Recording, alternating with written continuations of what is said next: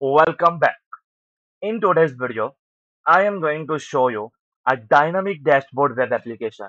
In this dashboard, you don't need to write a lot of code, everything done by your settings updation or by your Google Sheets. Okay, so you can see here we have the show filtration where we can apply the filters here like the active and inactive and the pending. You can easily apply the filter here.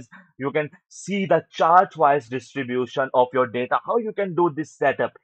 And I will show you all the things step by step. So you can see here we have the export and import features. You can import the data as well. You can export the data as well. Everything I can show you step by step. First of all, I'm going to log out from here. You can see here the logout pop-up. I just click on this logout. In the Google Sheet, users sheet, we have the admin user ID. So just copy this user ID and paste it here and click on this sign in. So when I click on this sign in, you can able to see here a dashboard appears in front of us. So in this dashboard, you can able to see here the database one and the database two. These are actually the CRUDs. And what happens if you need to add a column in this database? How you can do that? Simply go to your Google Sheet, go to your database one sheet, and just select here and insert one column left. And here you can add here the fee. Okay, the fee you enter here, and now that's it. Just refresh your web application. We have used the local storage which can store your login for a long time until you log out manually. Okay, so you can able to see here the fee column is added successfully, and when you edit or update, the fee column is working. I just come here and enter the 50 and click on this save changes. So when I click on this save changes, you can able to see here the 50 fee is added here successfully. Okay, so you can see the import export. So what happen if you need to add a one more database? You can see here right now we have the two databases, the database one and the database two. So what happen if you need to add a one more database? You can simply come here, click on this press. So you can able just rename this database 3, or you can give him a name any what you want. Okay, that's it. Now all okay. Now you need to add it here, like for example the ID, and here you need to enter the name. That's it. Okay, now just come here, refresh your web application. So when you refresh your web application, the database 3 is added successfully here. Okay, so the sheet names automatically comes here, and if you want to alignment, you can able to see here the database one and the database two you will place here. So when you refresh, the database two will be comes here in place of database three. You can simply click on this database three. So right now you can able to see here no data records found here. You can simply click on this add new record and enter the name and click on this add record. So when you click on this add record, your data is going to be added successfully in your database. Like now you can able to see here. And in this web application, we have added a admin and user feature. So admin can see all the data, but the user can able to see their own data. Okay, now you can able to see here we have added successfully the name here. What happened if I want to need to add here one more column? Okay, I just simply add here one column left, and here I am just entering here the status. Okay, the status.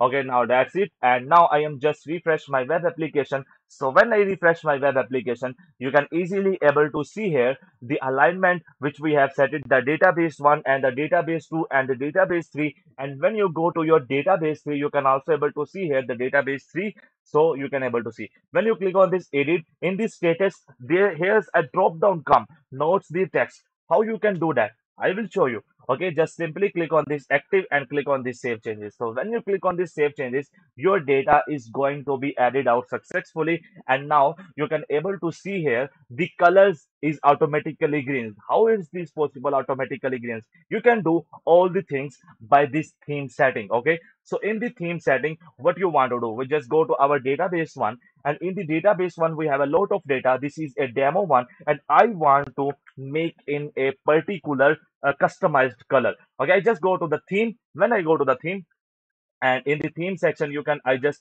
simply click on this add new theme, just paste it here the text where is found and select the color. Okay, I select here the this purple blue color. Okay, and the description. Okay, that's it, and click on this add theme. So when I click on this add theme, right now you can able to see here in the database one the demo email will be in the blue color right now.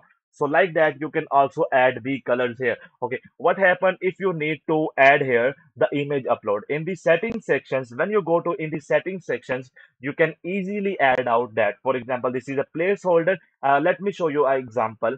Let me give you the status, free status. I am just coming here and just adding one row above, not the above. I just coming here one column left, and here I am going to enter a web URL. Okay, a web URL I am enter here, so it's added successfully. I refresh my web application, and after refreshing my web application, I just copy this, okay, and go to my settings sheet. And when I go to my settings sheet, so I just simply click on this add new setting, the field name, web URL, what you want, the text, the email, the phone, the number, the date, the text area, the drop down, the URL, or the image upload.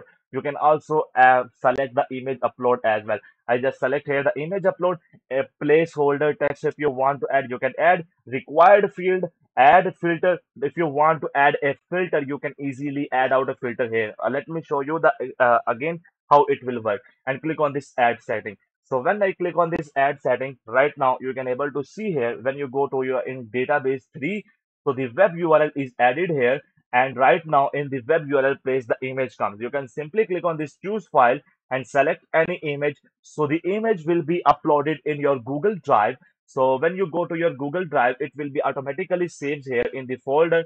Okay, the URL comes here, and click on this save changes. So when you click on this save changes, the profile URL will be comes here successfully, and the image will be viewed by 50 by 50 pixels. Okay, so this is one more thing. And here's you can see here the charts and the filters. How you can add the charts and the filters. Let me go to your database too. In the database too, you can easily able to see here we have the email, and you can select here the email, the filter email. Okay, so we already have. How you can add them? Go to your settings, and what is the field name you need to enter here? Okay, and when you need to enter here, you need a filter for this particular number. Yes, I need a filter. Is it required? Or you need a chart? What chart? Pie chart or donut chart? I just select here the donut chart and click on this update setting. So when I click on this update setting, so you can simply copy this amount in the database one. If you have the amount column already, it's good. And if you don't have the amount column, you can simply just come here in the settings sections. So when you come here in the settings sections, you can simply copy this, okay, and just come it here and paste it here. That's it. Now go to database one and refresh it. So now you will able to see here the amount column is added successfully, and the amount filter and chart added out successfully. Okay, so show charts, so you can able to see here the amount chart is here, and the show filters, you can also able to see the filter amount as well. So in the settings, you can add, you can make the charts or filters for your data. Now let's come to the users part. So what happened in the users section?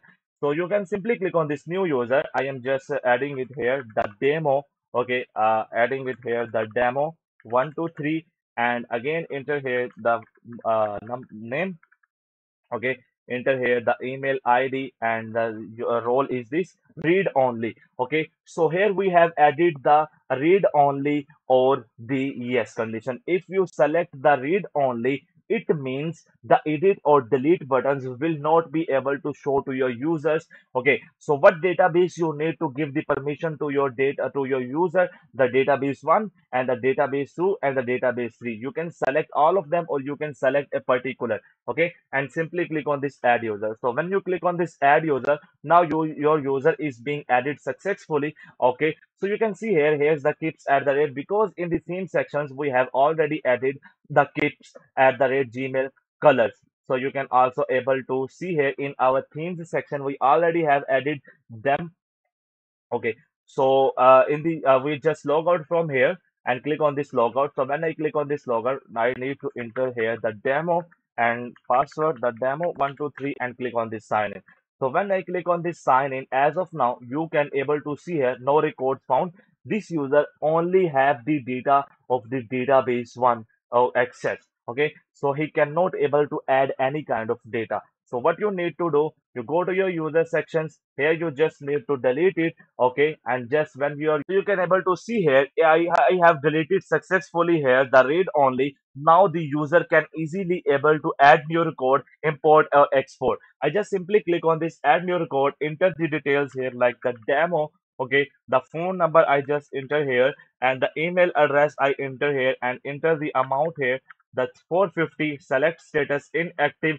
Choose file. If I want to add, I can simply select a file here, okay? And again, if I select here the date, I can simply select the date, and the file is going to be uploaded in our Google Drive.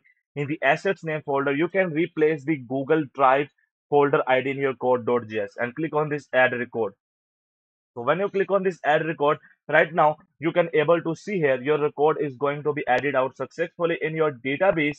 Okay, so when you again click on this add record, if the record already added in your database, so it will give you an error, duplicate detected. Okay, simply click and refresh your web application. So when you refresh your web application, the data of the user will be shown here. Okay, so you can able to see here the database one is completely loaded here, and the user data successfully being shared here. Data visibility, you are only viewing only your own records. Okay, records you create will be visible only to you and the administrators.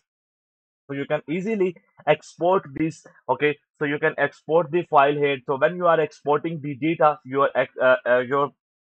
database is here, and if you come here and just come hit here and make it 2 to 3 columns and click on this save, and now that's done, and click on this import, choose file, and go to your download section, select your file and click on this skip duplicate updates or merge and update duplicates, okay, and click on this import.